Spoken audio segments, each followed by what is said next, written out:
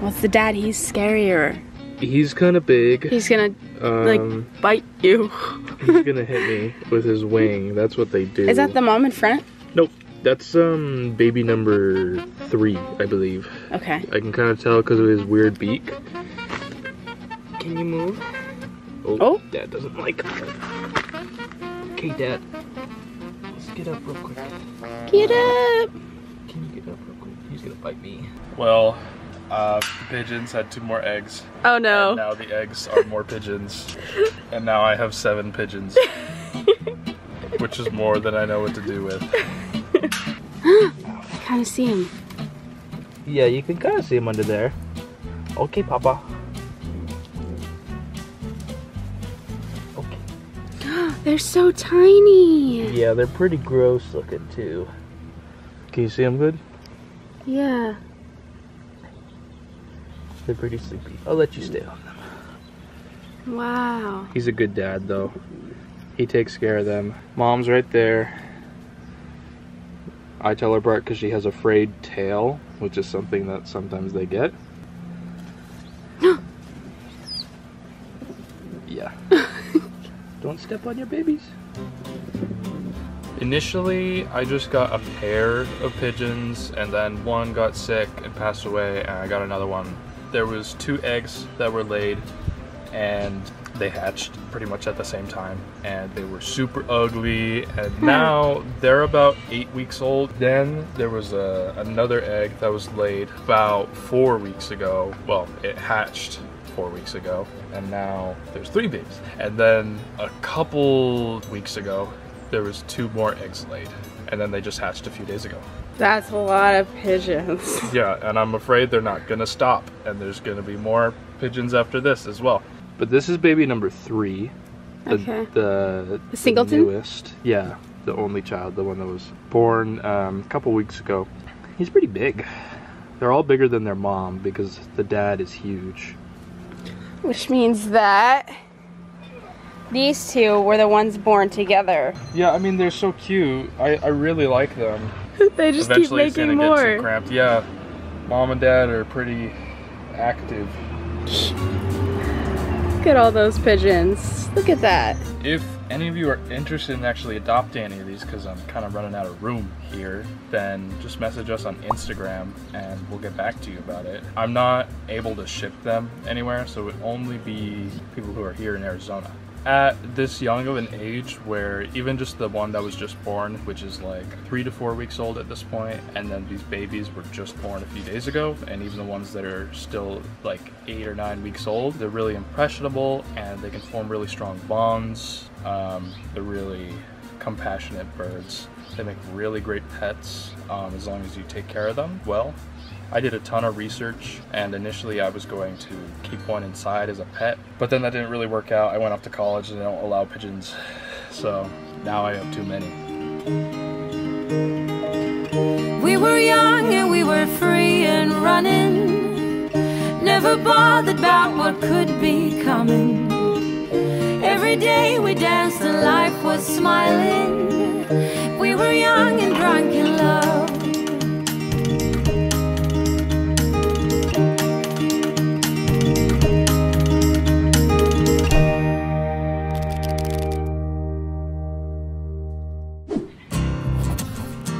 You guys, Kevin built the best craft ever.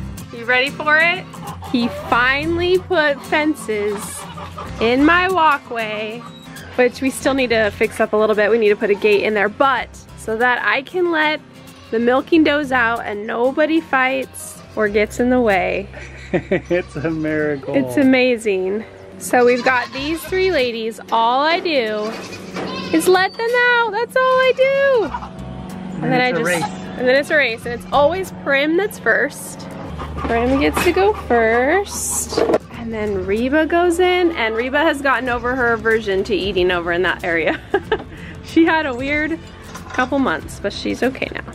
They go right in their spots, and then Daphne likes to be waiting behind. Yeah, she likes to come last. You okay down there? She takes her time, walks slow. She hangs out and waits her turn.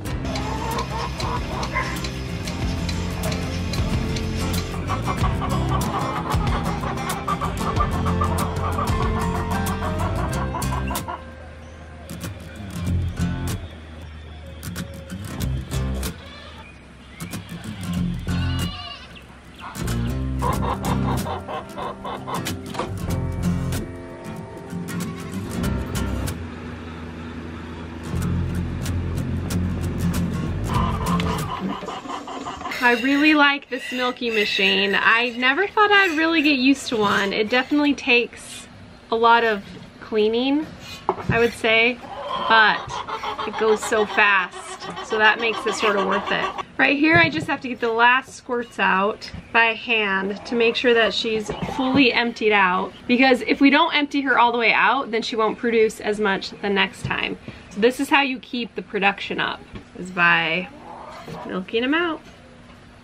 Some does will milk down what we call like to a rag, where it's like looks like a limp rag, and some have more tissue in them. The more desirable one is the down to a rag. But I've never really had a goat do that as much. Maybe Daphne is closest to that. Okay, bye Prim. Come on, your turn. Look at that. She's so good. Daphne is the best.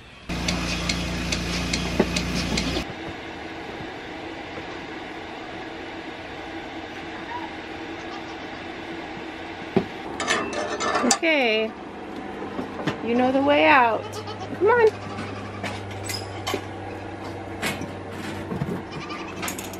See you later. Have a good day.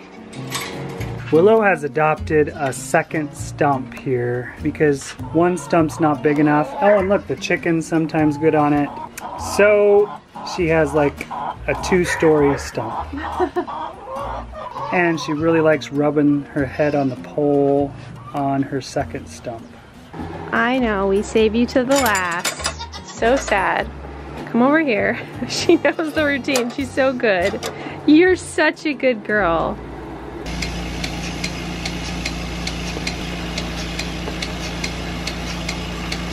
Reba does not like being hand milked. So I have to hold this bucket up. She's privileged. She doesn't realize how good. She's just not like the old ladies that have had to be hand milked their whole lives. Oh yeah. She's spoiled. Bye. See you later. And then they go back really easy in their little corridor. Watch this. Go on back there. Eventually she makes it back after she says hi to a couple people. You guys know we have a front yard orchard, right? But did you know that we have a pear, an avocado, and an apple tree in the backyard? We've got a good little batch of apples going, and while the birds did get a few of them, that's okay because we have Tilly. Is that good? Tilly, do you have an apple? Yeah, yummy. She has the whole apple in her mouth. You can't eat that, baby. Can you eat that whole thing? I think it's too big. She's trying. She'll get it eventually. She's gonna give her a little bite-sized one. I think she'll eat it. It might be actually too big for you. You're kind of. Oh, she got it. Yeah, she got it. Oh. I think only a big goat can eat it.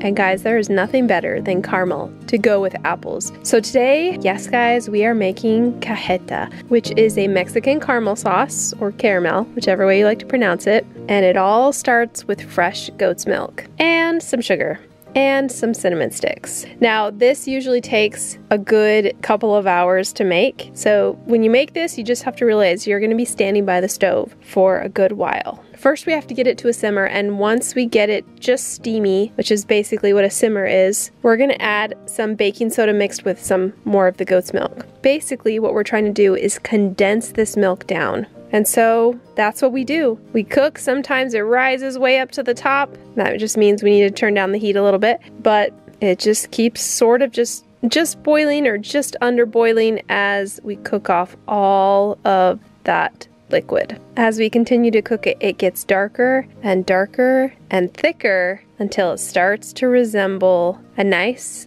thick caramel sauce. The cinnamon, in my opinion, is really the key to making this authentically. You'll see a lot of recipes for cajeta that just has goat's milk and sugar, but you have to have the cinnamon stick. And I have to thank a viewer who sent me 3 packs of these cinnamon sticks so that I could make all the cajeta in the world. I'm so happy. So thank you, thank you, thank you. Once we get to a nice thick sauce, we'll finish it off by adding some vanilla and then some flaky sea salt. Guys, this is so good when it cools. Oh, so good. And I always have to make extra for friends because that's what you do when you make something this delicious.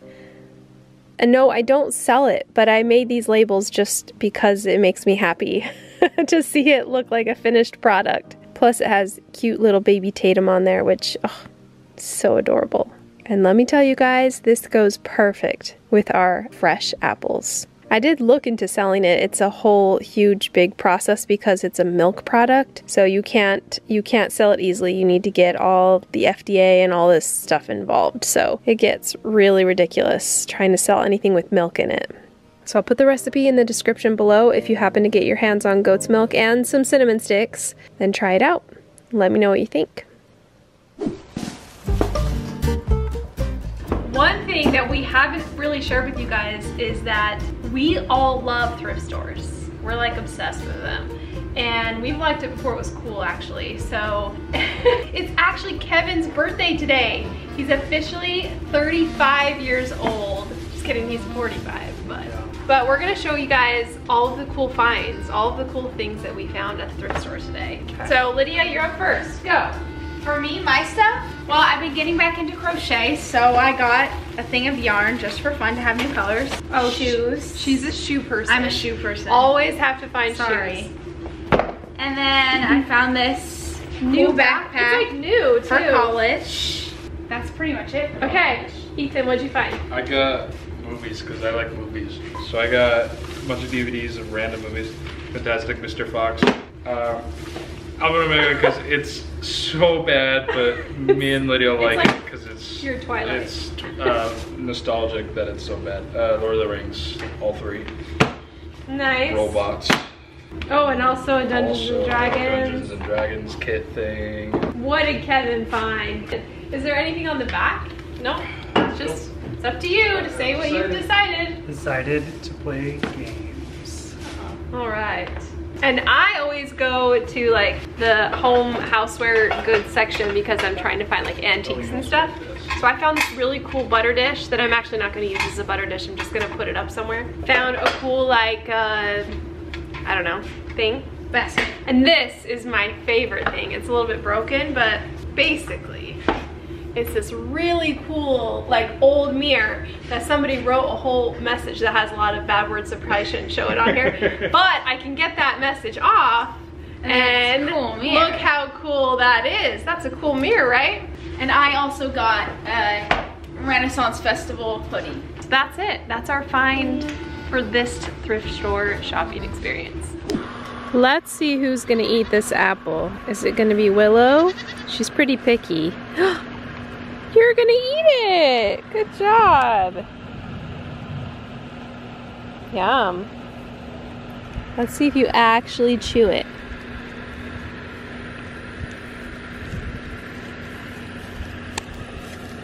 Sorry, Luna, that's all I have. It's sometimes kind of difficult when you have different goats with different nutritional needs. Like we have Luna and Willow who need to have more of a grass diet, whereas the milkers need more of an alfalfa diet. So we decided to split up the goats and have our grass eaters eat all of the pasture that's getting overrun, and then have the milkers get the alfalfa. Goats love anything green, so they love leaves and bushes and weeds and trees and shrubs and all of that, but they mostly love alfalfa, the really rich grass.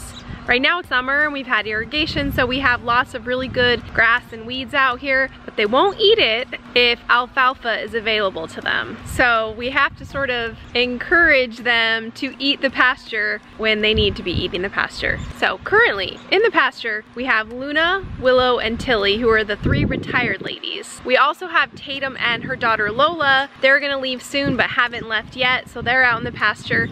And And then we also have Honey, who is Tilly's kid, doeling, that we're gonna keep this year. And she's out here because, well, Tilly feeds her a lot and she kind of just needs to be on a grass diet for a little bit. Then we have the milkers in the nursery, and they're hanging out in there, getting the best hay possible. And then we have the youngest group of junior doelings in the very back pen, and that's so that they can have a little bit different type of feed, and then they can be separated from their mamas. So it's a little bit tricky. We also have the 2 bucks over here in their separate pens. Last year I chose to separate my bucks because bucks just fight constantly and try to injure each other. In the wild, when you look at goat herds, the bucks actually live solitary lives. They don't live with the herd throughout the year. They only live with the herd during breeding season, then they go off and they are solitary. They don't prefer companionship because they're very aggressive. They like to fight all the time. And we've noticed that here on our little farm when you domesticate goats. So last year when I separated them and I put the bucks in their own pen,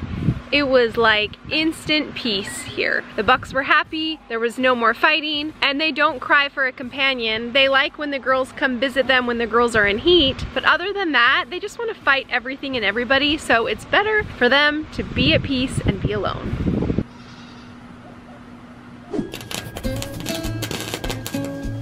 I'll be the spokesmodel. Whoa! Nice! You kids said I couldn't get all this stuff to go to Flagstaff to take you guys to college. What do you think now? Is this legal? Of course! You welded it? Did you bolt it? Bolted it on right there.